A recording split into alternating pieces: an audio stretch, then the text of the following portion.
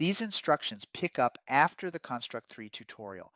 You need to complete this built-in tutorial before this video will be helpful.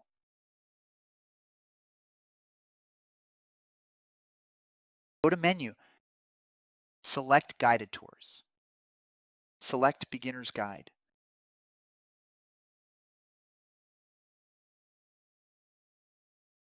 Now that you can completed the guided tour, let's get started with this instruction building off of the content provided by the guided tour. These instructions provide this step-by-step explanation of how to finish the game started by the tutorial. Before we go too far into the tutorial, I wanted to tell you two things. First, this tutorial is created under a Creative Commons license, which allows me to remix the content as long as I give attribution. Here is the link on the screen, and the active link is in the show notes below. Also, this is created with AI software. I am not really speaking these words or have been recorded on video. I am using an AI tool to provide the instruction. AI has mimicked my voice and my avatar. I hope you are still able to find the instruction useful. Let's get started. Now that we have the player on the screen from the tutorial and have added the bullet and have set the background with tiles, let's add a few more objects. We are going to add the monster and an explosion so that when you shoot the monster, it explodes. Here's what we need to do. Make sure you are in Layout View. Then double-click on the background to insert a new object. Find and then double-click on the sprite object. When the mouse turns to a crosshair, click somewhere in the layout to place it. The image editor pops up. Click the File Folder Image button and find the object you want to upload. Close the image editor by clicking on the X. You will see the object in the layout. For the explosion, move it off the game board. Rename the object from Sprite to Explosion. Here we'll type over the default and add in the name Explosion. Now let's add in the monster. Again, double-click on the background to insert a new object, find and then double-click on the sprite object. When the mouse turns to a crosshair, click somewhere in the layout to place it. The image editor pops up. Click the File Folder Image button and find the object you want to upload, in this case, the monster. Close the image editor by clicking on the X. You will see the monster in the layout. You can resize the monster by using the handles on the edge. Rename the object from sprite to monster. Make sure each item has the proper name. Click on each object and double check. The names should be player, explosion, monster, and bullet. If they don't have the right name, select the object and then change the name property in the properties bar. Also, we want to add a keyboard object. Right-click on Layout, choose Insert, New Object, select Keyboard. This will make the keyboard available to us for the entire project. Now we want each sprite we've added to have certain behaviors. Here's a list of behaviors that we'll use. Behaviors are in the Behaviors dialog box. First is 8-direction movement. This lets you move an object around with the arrow keys. It will do nicely for the player's movement. Bullet movement, this simply moves an object forwards at its current angle. It'll work great for the player's bullets. Despite the name, it'll also work nicely to move the monsters around. This bullet behavior simply moves an object or sprite forward at a particular speed. Scroll to. This makes the screen follow an object as it moves around, also known as scrolling. This will be useful to keep the view centered on the player. Next we have bound to layout. This behavior is for stopping an object from leaving the layout area. This will also be useful on the player, so the player can't wander off outside the game area. Destroy outside layout. Instead of stopping an object from leaving the layout area, this destroys the object. It's useful for the bullets. Without it, bullets would fly off the screen endlessly, continually requiring a little bit of memory and processing power forever. Instead, it is good practice to destroy the bullets once they've left the layout. Fade. This makes an object fade out, which we will use on the explosions. Now let's add the necessary behaviors to all of our items. Select the item, click on the behaviors link, and add the desired behaviors. For the bullet, add the bullet movement. Add destroy outside layout to the bullet object so the bullets don't go on forever and take up valuable computing resources. For the monster, add the bullet movement to make the monster move forward. For the explosion, you want to add the fade behavior. This is so the explosion gradually disappears after appearing. By default, the fade behavior also destroys the object after it has faded out, which saves us having to worry about invisible explosion objects clogging up the game. For the player sprite, we already added the behaviors in the tutorial, so we don't need to add them again. Now let's select the monster and modify its movement. Once selected, we should see a list of properties in the properties bar. The speed field indicates the number of pixels traveled per second. Let's slow it down and change the speed from 400 to 80. Otherwise, we'll be overrun by the monsters. Let's also change the bullet sprite speed to 600. We should also modify the fade of the explosion sprite. Let's change the fade behavior's fade out time to 0.5 or half a second. Here we are, 0.5 for the explosion fade. Now let's create a few more monster sprites. To do this, hold down Control and drag the monster. This will create a new version of the monster. We'll want to create 7 or 8, spread them around the screen. Count them if you lose track. If you want to see the entire screen, hold down Control and mouse wheel towards you.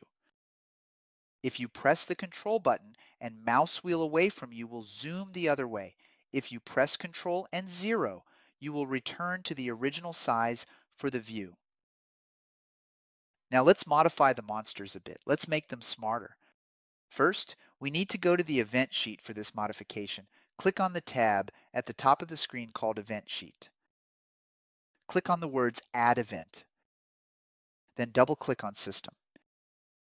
Then find On Start of Layout and double-click. You will be back at the event sheet. Then select Add Action. Double-click on Monster. Then find Set Angle and double-click. Then in the field type in Random 360 and click Done. This step brings the monsters to the player at random angles so they are not as predictable. But the monsters will wander off forever when they leave the layout. We don't want that. Let's point the monsters back at the player when they leave the layout. This will always keep the monsters in the layout, and the monsters will come right toward the player if they stand still. Make sure you are on the event sheet. Click on Add Event. Then double-click on Monster. Select his outside layout, which is under Size and Position section. Now pick Add Action from the event sheet. Select Monster. Then find and select Set Angle Toward Position, which is in the Angle section. Then enter player.x and player.y, then select Done. Now the monsters will come toward the player. Now suppose we want to have to shoot a monster 5 times before it dies. To do this, the monster sprite needs to keep track of its health.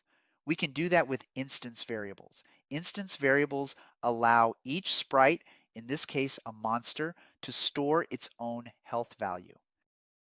A variable is simply a value that can change or vary. The variables are stored separately for each instance, thus the name instance variable. You can add as many instance variables to an object as you like, but we only need one for the monster. Make sure you are on the layout sheet. Right-click on a monster. Select Add. Then select Instance Variable. You will then see a dialog adding an instance variable. Rename this variable Health. Now we have a health variable that we can increase or decrease as needed. Leave type as number, and for initial value, enter 5. This starts every monster on 5 health. When they get hit, we'll subtract 1 from the health, and then when health is 0, we'll destroy the monster. Then we can click OK. You can now notice that the variable health now appears in the instance variables dialog and also in the properties for the monster. You can change initial values in the properties bar. However, if you want to add or remove variables, you need to open the instance variables dialog. Also note, every object in the layout can have unique instance variable values. This means, for example, that each monster could start with a different quantity of health. Now let's go to the event sheet. We need to add an event so the monster is killed by the bullet. Click on Add Event. Select Bullet. Then select the bullet condition, which in this case is on collision with another object. The object we will choose is monster from the dialog box, then choose Done. Then add an action which will be monster. Then select Destroy. Then pick another action. Choose Bullet. Then choose Spawn another object. I find the search feature very helpful. The object it will spawn will be the explosion sprite. Let's choose that sprite when we can find it. Choose that sprite. Select Done. Now we have successfully set up the situation where the bullet destroys the monster. Next, we want to add another action to destroy the bullet. Click on Add Action. Choose Bullet Sprite. Choose Destroy. This action destroys the bullet when the bullet hits the monster, so it can't keep going and hit another monster. Now let's turn our attention to the monster's health. We should set it up so when the bullet hits the monster, it subtracts 1 from the monster's health. This way, it takes more than 1 bullet to destroy the monster. In fact, it is 5 if you remember from before when we created the health variable and made it 5. Find the event that reads bullet on collision with monster. Notice we've got a destroy monster action. Let's replace that with subtract 1 from health. Right-click the destroy monster action and click replace action. A dialog box appears. It is the same dialog box as if we were inserting a new action, but this time we want to replace the action we clicked instead. Choose monster, then choose subtract from instance variables category. Next, choose the instance variable health.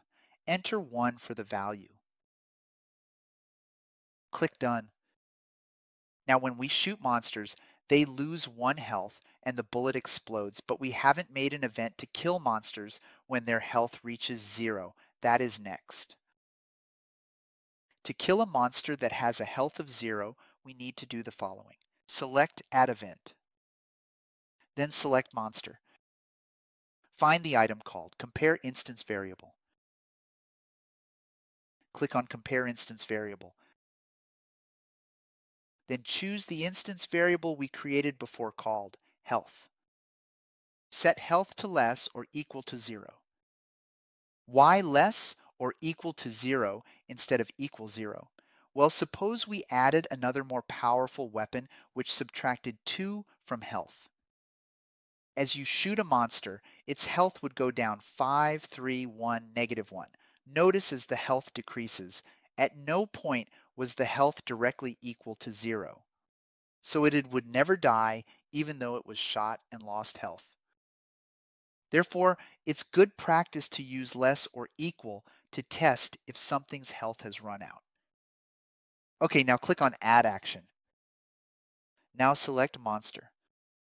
Select Spawn another object. Then select Explosion. Then select another action. Select Monster. Then select Destroy. Run the game. You now have to hit monsters 5 times to kill them. We've accomplished a great deal. Let's check out the game by hitting the preview button and see what we've accomplished so far.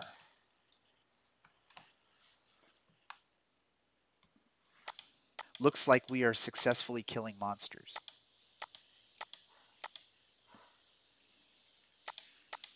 Next, we'll learn how to add a score.